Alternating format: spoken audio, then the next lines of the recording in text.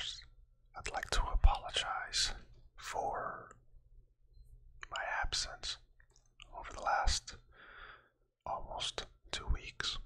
It has been absolutely insane at work.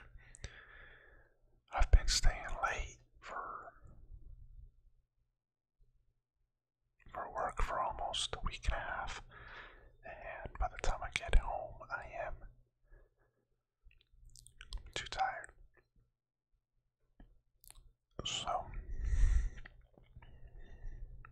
that's been crazy. But I want to talk about something that happened last weekend. And it's a touchy subject, but it's one that needs to be talked about. And that is self-harm. Self-harm, okay. Last Saturday, I was grocery shopping with my wife when I got a call from one of my soldiers. And my soldier,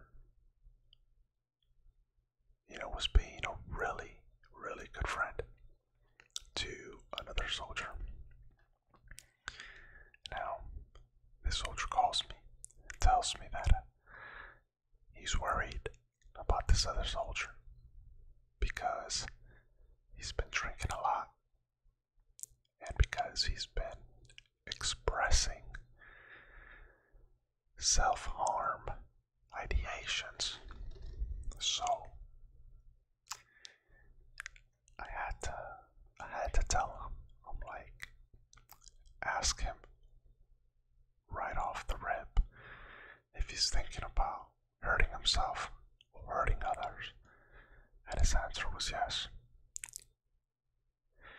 So I left my wife at the grocery store and I immediately drove to the barracks where I grabbed this soldier and his friend, and we took him to the emergency room so he could see some behavioral health personnel. I had to immediately inform my first sergeant, my commander. I let them know what was going on, and they came rushing to the hospital as well once he was finally admitted. And the whole time I'm talking to the soldier and I'm trying to explain to him that it's worth living. He's almost done with his tour in Korea. He's almost done. He's got about 3-4 months left. But I guess he missed his family, his wife and his kid so much, and he was just sad. He was really sad that he thought the only way he could deal with it is if he took his own life. And first, I'm happy that he trusted me enough to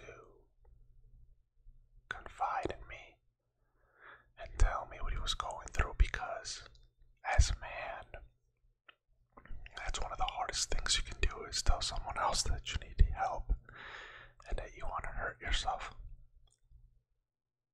So I'm super proud of him for that. And then secondly, I told him, look man, suicide is a choice, and I want you to choose to fight instead. I want you to choose to fight for your child, for your wife, for you. you to fight. I want you to choose to be alive. And I had to spend the entire weekend with him because, he had to be on watch. We had to take away his shoes. We had to take away his belt. Anything that could self-harm. But over that weekend, I got to know this individual a lot better. I got to know more about his family, about what he likes, what he doesn't like. And I told him, I was like, look, man, because he felt bad. He felt bad that, like, he was taking away my weekend. I was like, no, man, I would prefer to spend my entire weekend here with you, making sure that you're safe, than to have to go to your funeral and give a eulogy. Don't ever feel bad for calling me when you need help. I told him one,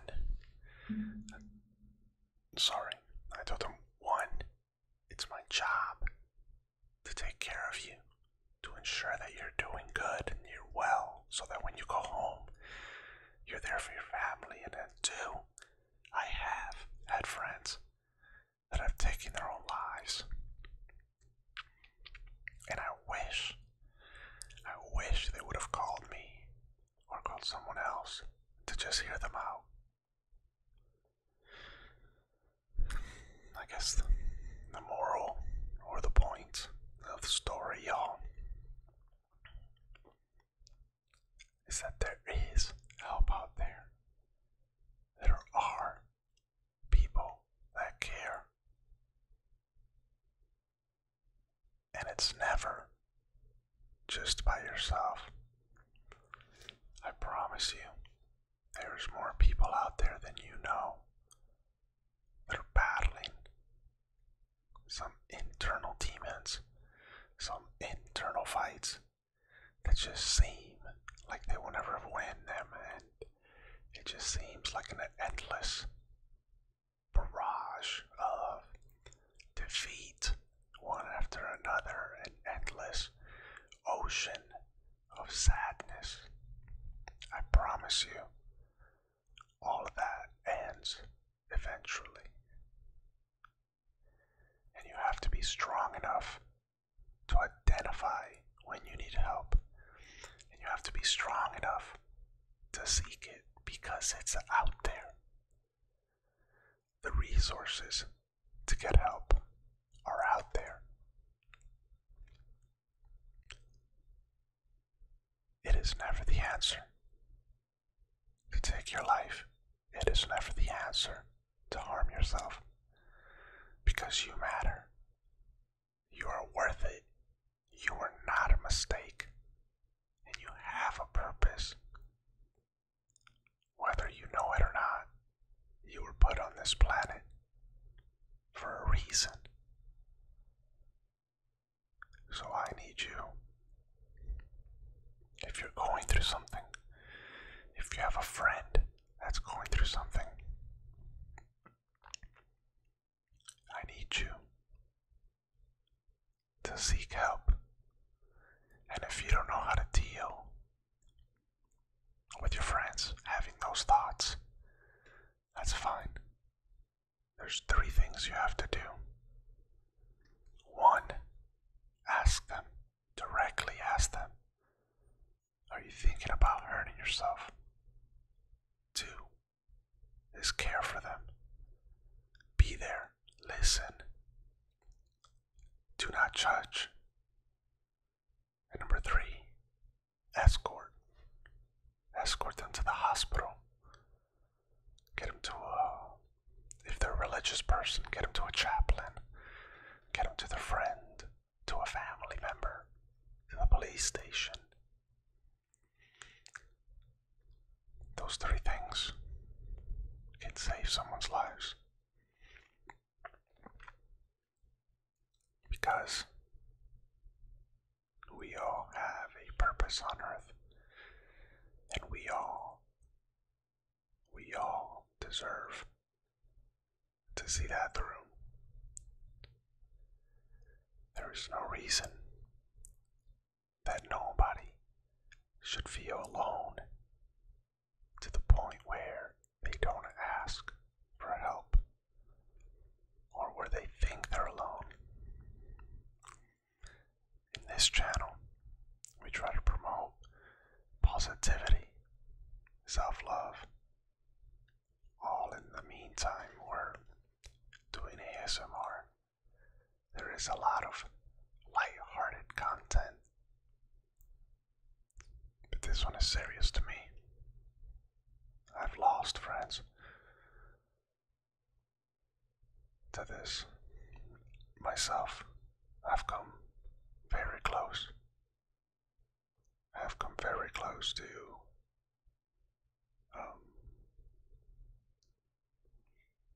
yeah. All it takes is one person to care. Be that person. And as cheesy as this is gonna sound, it all starts with you.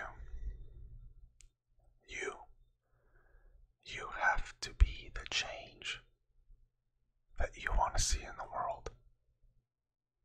And I promise you, it has a ripple effect. One positive act begets another and begets another. Next thing you know, it's exponential. So please, my platoon, if you ever think about hurting yourself, or you have friends that are thinking about hurting themselves, do those 3 things. I'm going to put a link to the suicide hotline on my description. You give them a call. You talk to someone. You call your friend. Call them at 3 in the morning. Keep calling until somebody picks up. Because you matter. You're worth it. And I promise you, you're not a mistake. This is the ASMR Soldier. You guys look out for one another.